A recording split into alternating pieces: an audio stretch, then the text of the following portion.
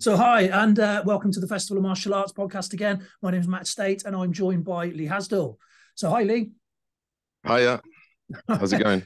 It's great, my friend. Firstly, really pleased that you're going to come along and participate in the Festival of Martial Arts. Really excited about that. Really looking forward to that. But what I'd like to do today is just have a little overview of things. Firstly, who you are, what you do, what you're doing now, what you're going to bring to the festival, things like that. So if we start right at the very beginning, which is, who are you?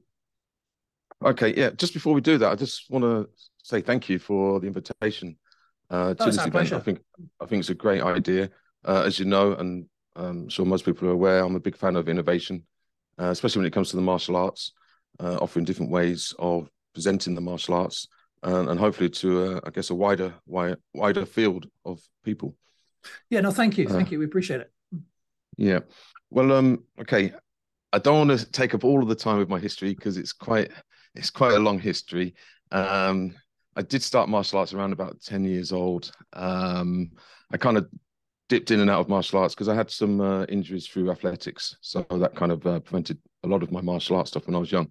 But once my body healed around about the age of 16, 17, I went straight into karate or back to karate, and then back then it was only really it was only really judo, karate, or what else was there? Yeah, that's about it. Boxing, sorry, yeah. So when I was doing karate, I always had this kind of inclination to want to box.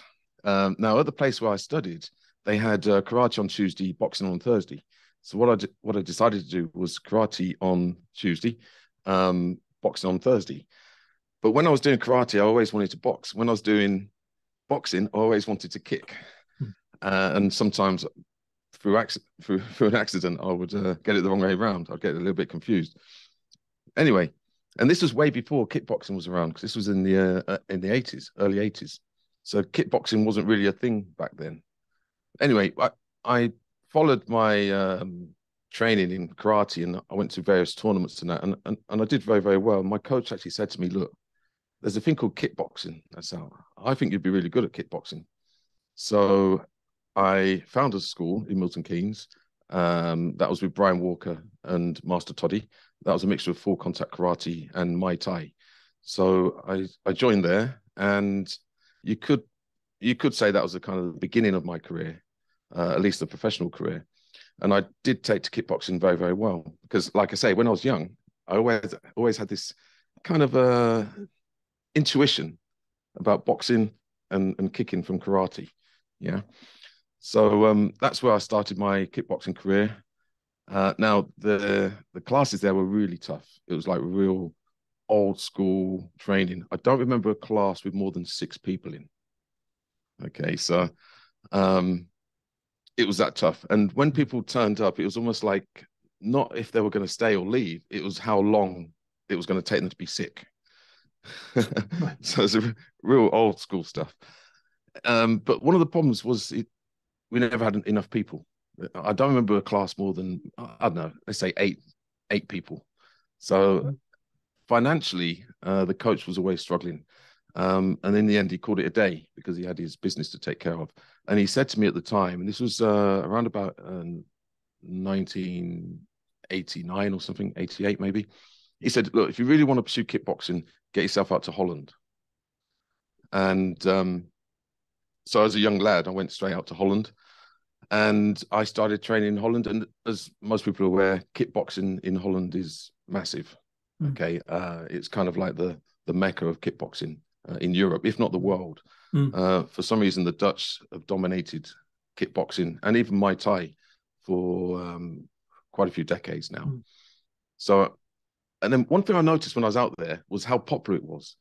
And all of the classes, they had around about 20, even 30 people per class.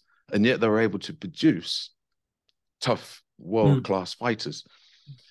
And this kind of captured my attention because of what happened in the previous school. It was a brilliant school, but we just didn't have the numbers. And I know every martial art instructor will always have this kind of problem where quality, quantity, how commercial to be, you got bills to pay. And also, if you want to be tough and you want to produce world-class professional fighters, you do need a good pool, as in lots of people to select them from. Anyway, the Dutch seem to have mastered this, and basically what it was, they had almost like a two-tier system. So they had their kind of open kickboxing, and then they would have their fighters class. Okay, back then that was kind of unheard of. It was just like you just did kickboxing, and if you couldn't hack it, you didn't stay. And for those that could, stayed. But it meant that it was massively reduced. Anyway, so when I come back to the UK, I actually set up my own kickboxing school or academy, and I applied those principles, and it worked. And I call it the golden days, or the golden age. This would have been around about when Jean-Claude Van Damme and the Kickboxer movie came out. I guess it was early 90s. So there was kind of a kickboxing boom. And when I come back and open my school, I kid you not, I was getting around about 60 to 70 people per class in a big sports hall. That's a big class, yeah. Yeah. That's why I call it the golden age, or the golden days of kickboxing.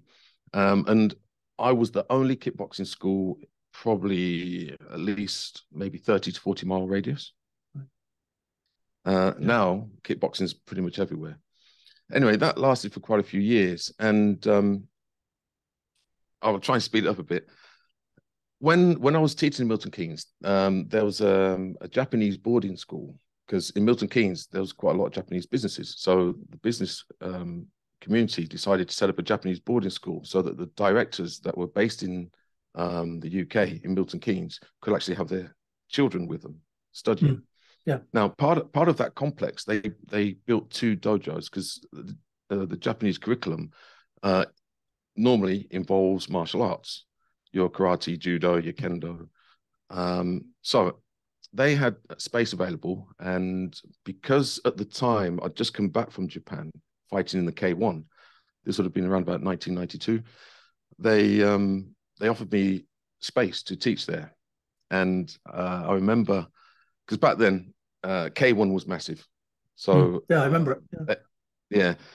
So the teachers of the karate, the judo, and the kendo and jiu-jitsu, they approached me one night and said, Lee-san, please teach K1. And I was like, yeah, sure.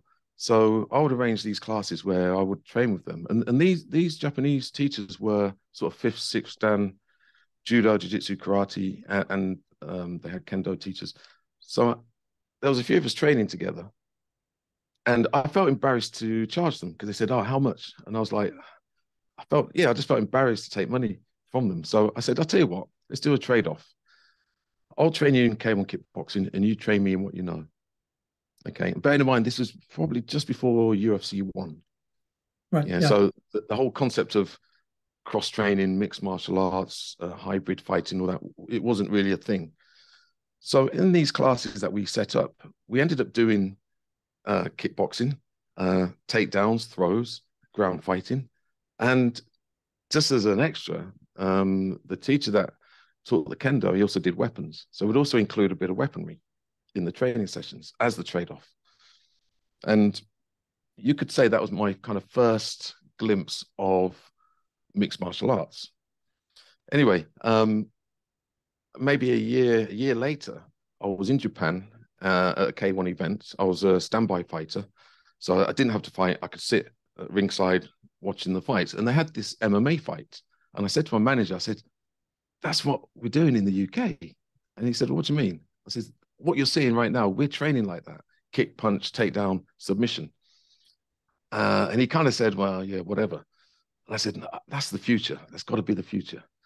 So when I come back to the UK, I actually put an advert in the martial art magazines asking for different people from different styles to contact me. We would get together and we would train in this kind of cross-training hybrid multi-combat system, you could say.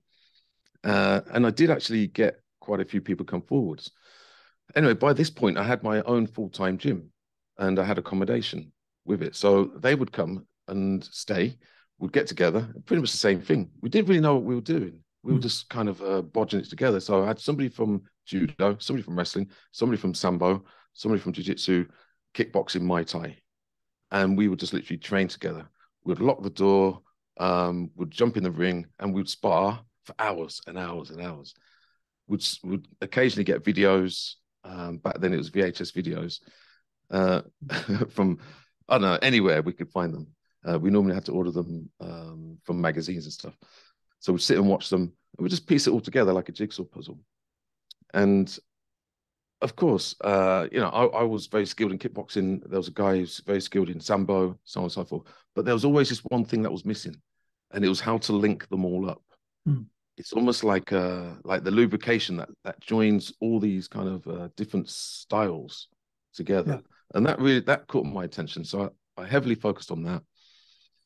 I'll try and speed it up a bit. I then got invited out to Holland to fight MMA. I thought that back then there wasn't this kind of a unified rule system. So one week you would fight with this rule, next week you'd fight with another rule, so on and so forth. There was no regulations. Pretty much most promotions made it up as they went along. So back then, if you didn't win by knockout or submission, it was a draw. And like I say, the rules progressed. We're talking around about 1995, 96. And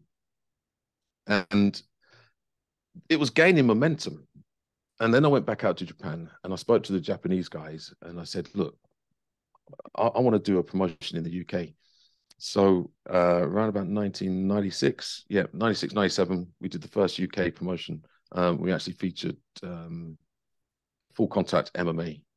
I don't know if anybody else has researched it, but from what I can figure out, it was the first professional MMA fight in the UK.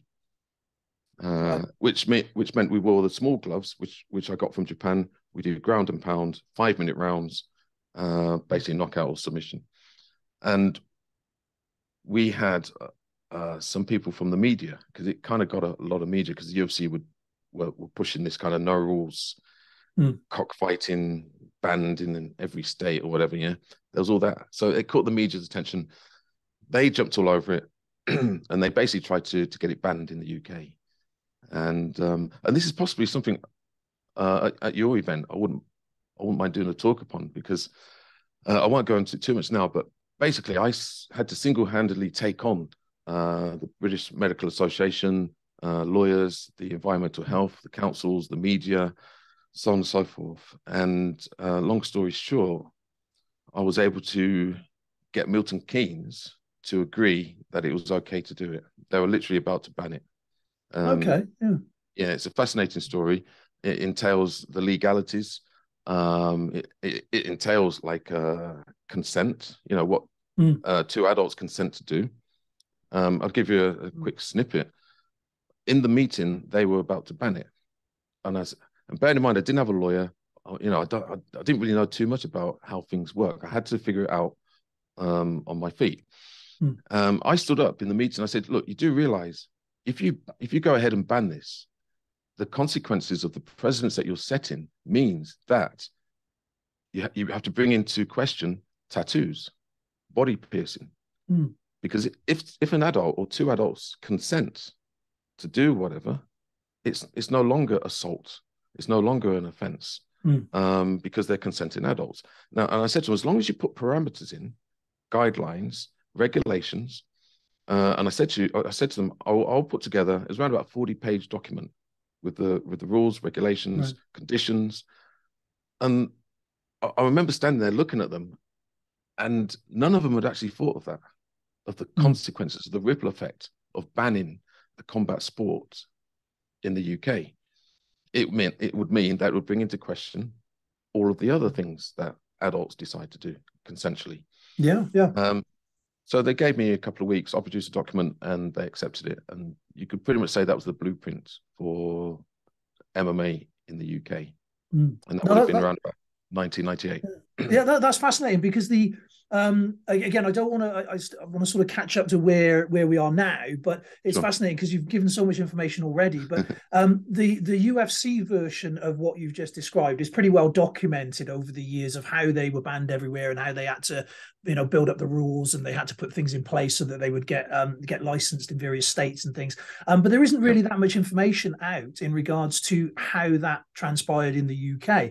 And you being one of the absolute sort of pioneers in the country and everything, as you just said then, it's fascinating to learn that history and how that all developed and everything. So, that would make a great presentation. Anything in and around that would be, it's one of those where we could do a much longer form podcast and go into it in much greater detail, and that would be fabulous.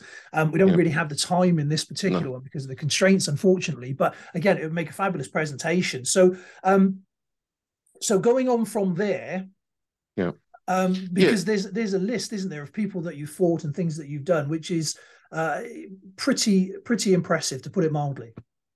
Yeah, well, the reason why I made that point when I was young, it's almost like I had some kind of intuition or even a prediction of the future.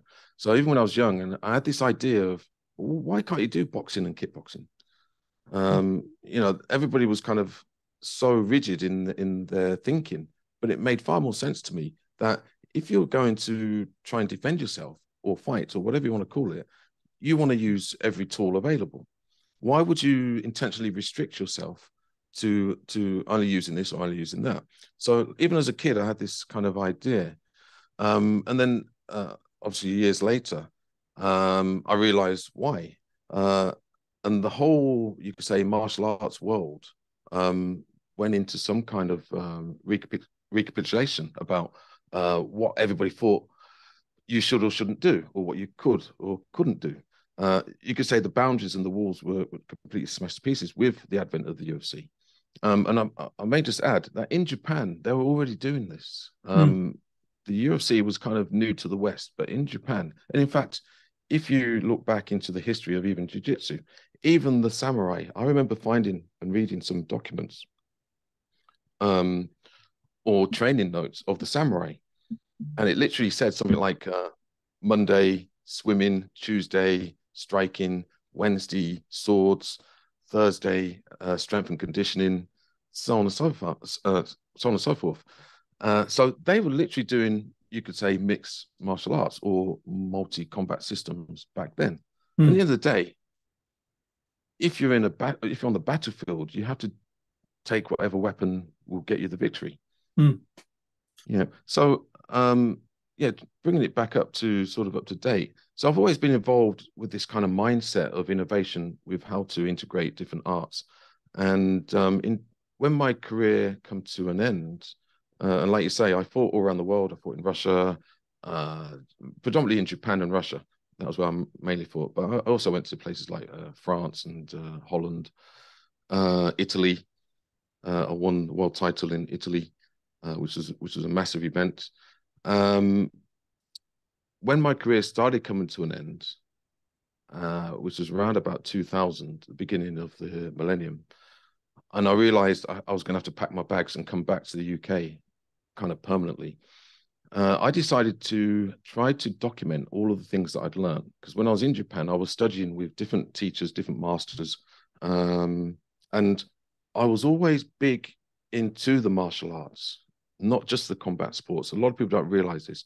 I always did my gradings. I always used to like wearing the gi. I like the gi techniques. I like all of the tradition. But I often found that when you studied tradition, it kind of lost the effectiveness of the techniques. But then when you go to combat sports, which is purely effectiveness of techniques, they didn't have any sort of tradition. They didn't have the martial arts.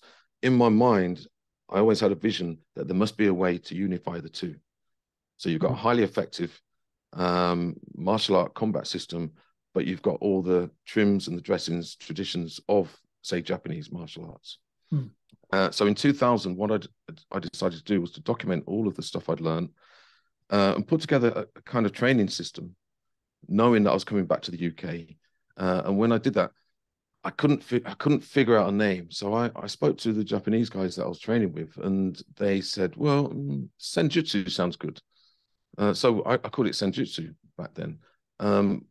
When I came back to the UK, I thought I need to kind of formulate some kind of organization of some sort, because I know at some point maybe I'm going to need it to deal with councils and so on and so forth, sports centers and recognition. So I developed an association called Combined Budo Association. And I wanted to put Budo in there because I wanted it to be recognized that it does have the more traditional aspects of the martial arts, as opposed to call it just combat. Anyway, so we called it Combined Budo Association at that time. And then I needed to shorten the name down for the website purposes. So I called it combudo.com. That was the original website back then. And then when I was kind of sketching and drawing, because I'm into design and stuff like that, I'm quite innovative in the way I think, in the way I express myself. I realized that com could mean many different things. It could mean center of mass. It could mean combat. It could mean complete. So I wrote a little kind of few paragraphs about the concept of kombudo. And when I started saying the word kombudo, it kind of stuck. So now we call it kombudo, but it actually means complete, combined, combat, budo. Yeah. So that brings us pretty much up to today. Yeah. And right now, yeah. So yeah, I mean, your history is fascinating, and I mean, you didn't really say that much about it, but apart from saying you're in Japan, but you lived there for a period of time and you trained there, and that was you immersed yourself in it fully, way more than a lot of other people get the opportunities to do. So that must reflect in the way that you put Kombudo together, in the sense that all of that.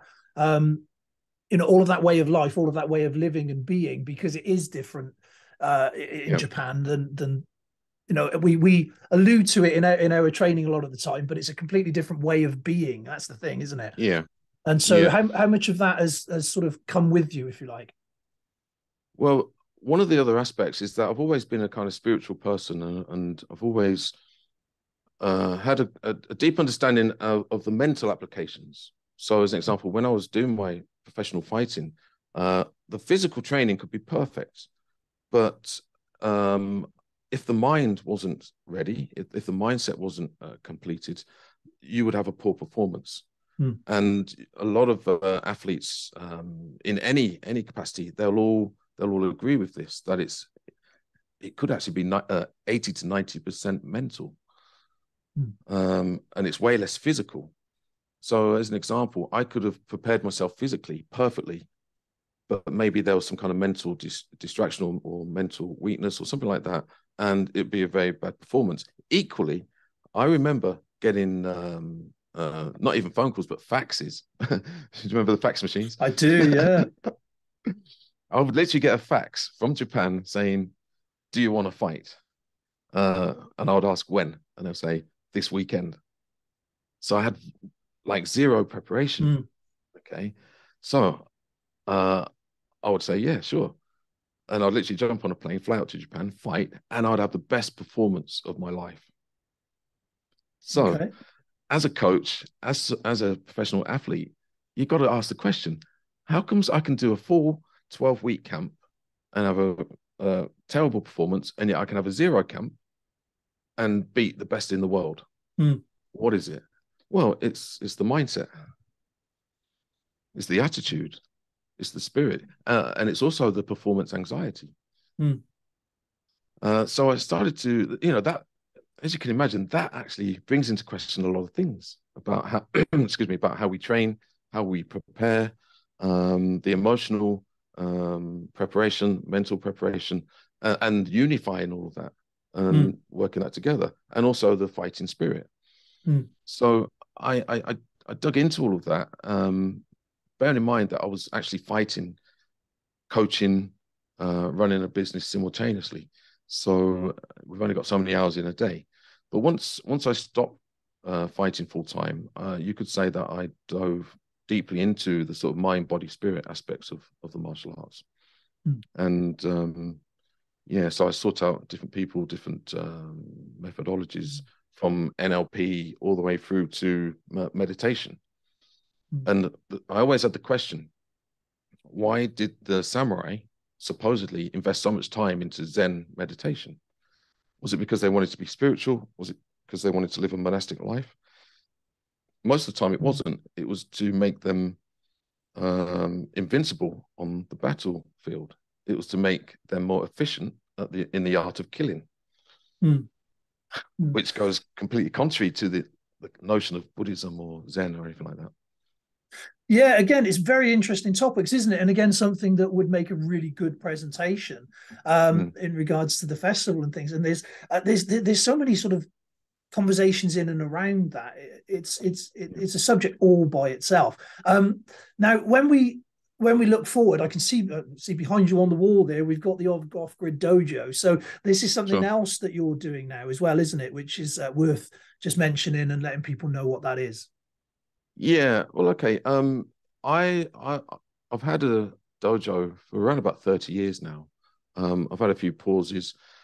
Um, but it's always been taken care of by my instructors. It's normally when I've had to travel abroad, overseas, and do other things.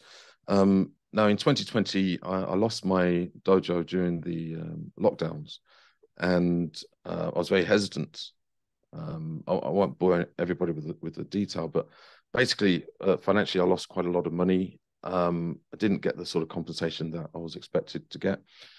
So I decided to possibly call it a day with regards to running a physical dojo.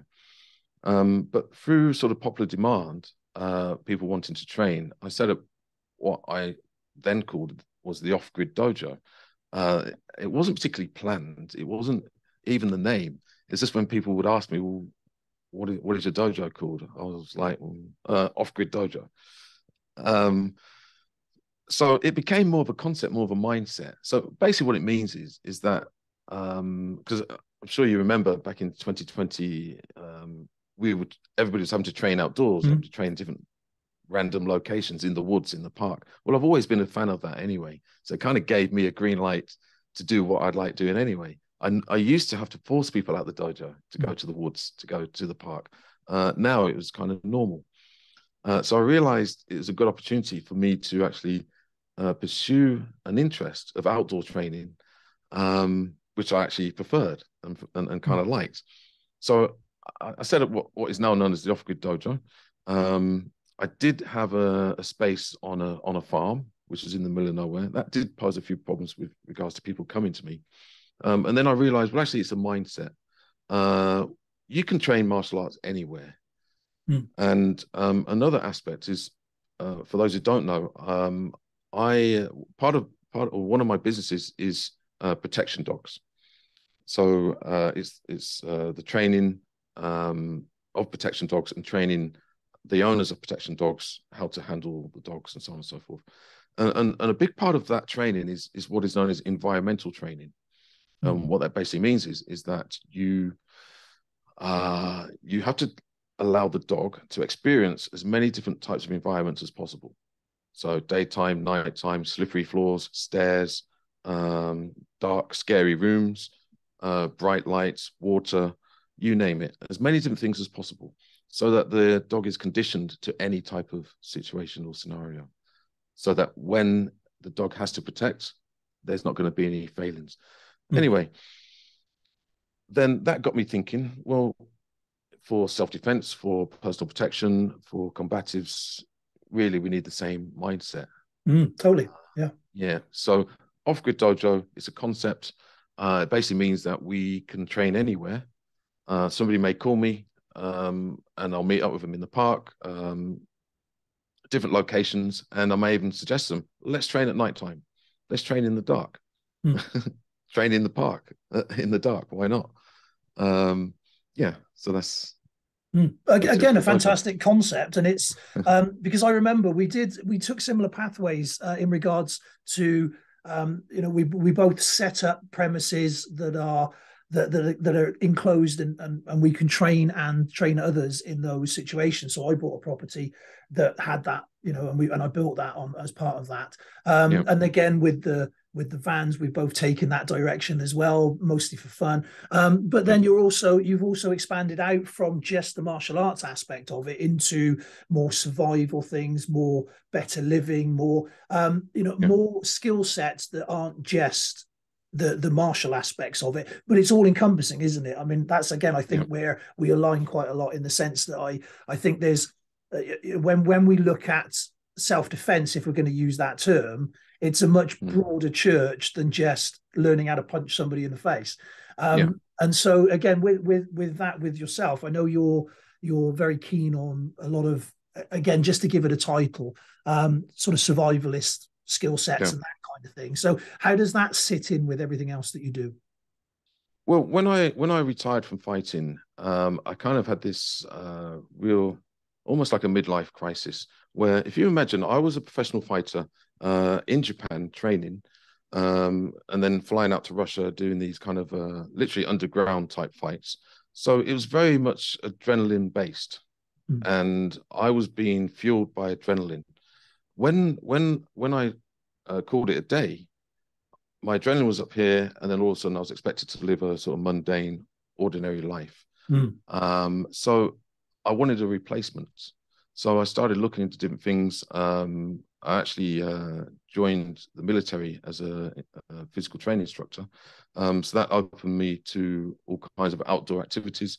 I got into climbing, walking, kayaking, pretty much anything that would give me an adrenaline hit.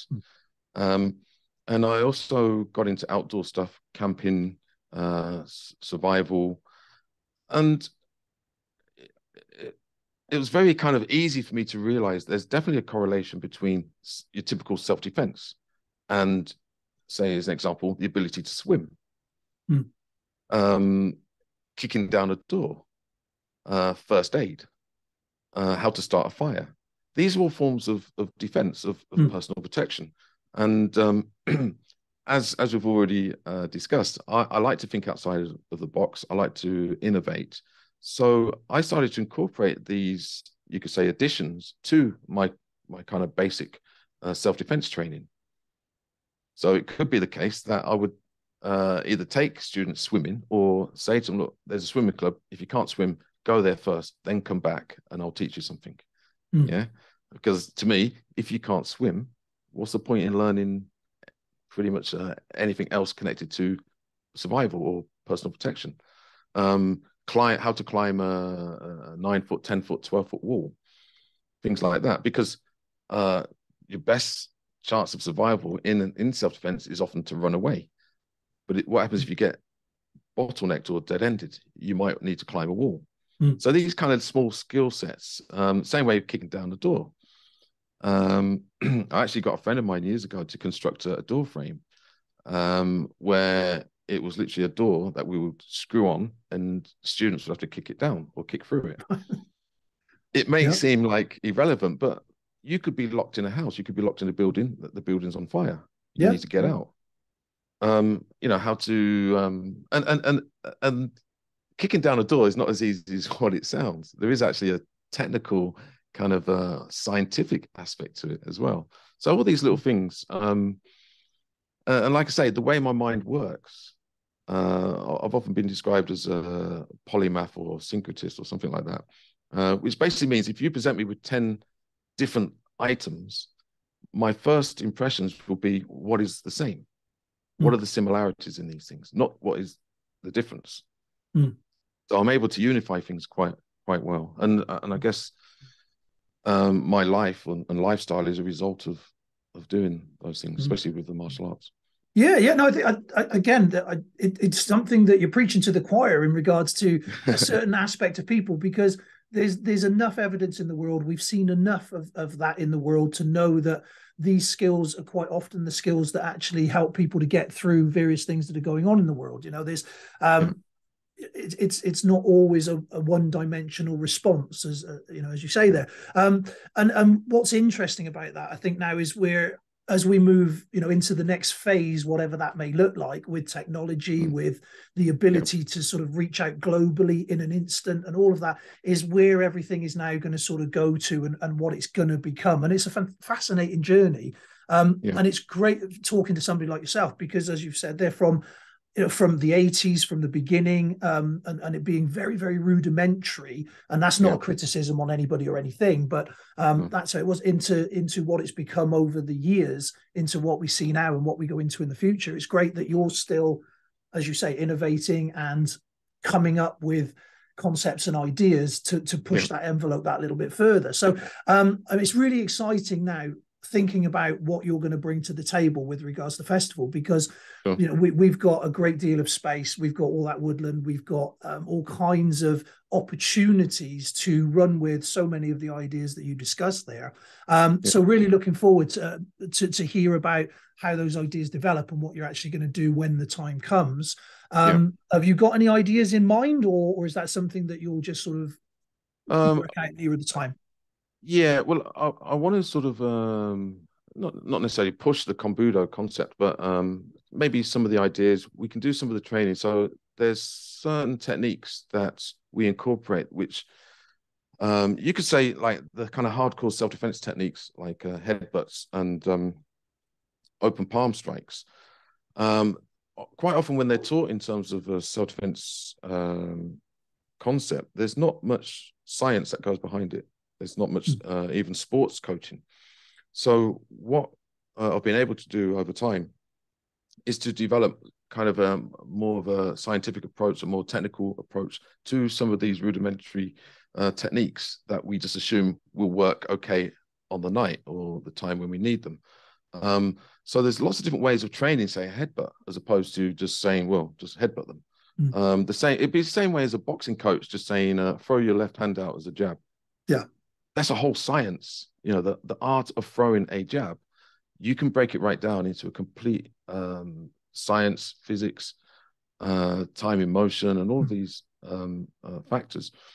So in Kombudo, we've taken some of the, I guess, the basic self-defense techniques and built around it like a training mechanism, training support, coaching methodology, to enhance it, so that in the event, unfortunate event that we may need these techniques, they're not going to fail. So we kind of apply the same principle that a sports athlete or combat athlete would have with any of their techniques. And then you could probably say the sort of psychophysical side.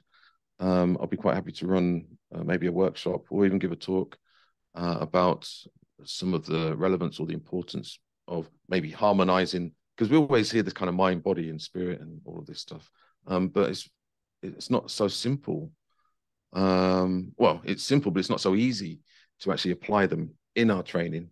And even just with slight adjustment to how we even view ourselves in the way we train, the way we operate, when we approach the martial arts, we can make a lot of difference.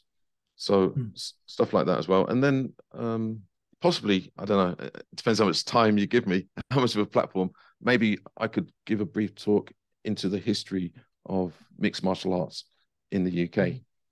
Well, fantastic. Well, I think, obviously it'd be great to have you there, and we want to make the most of your knowledge and experience.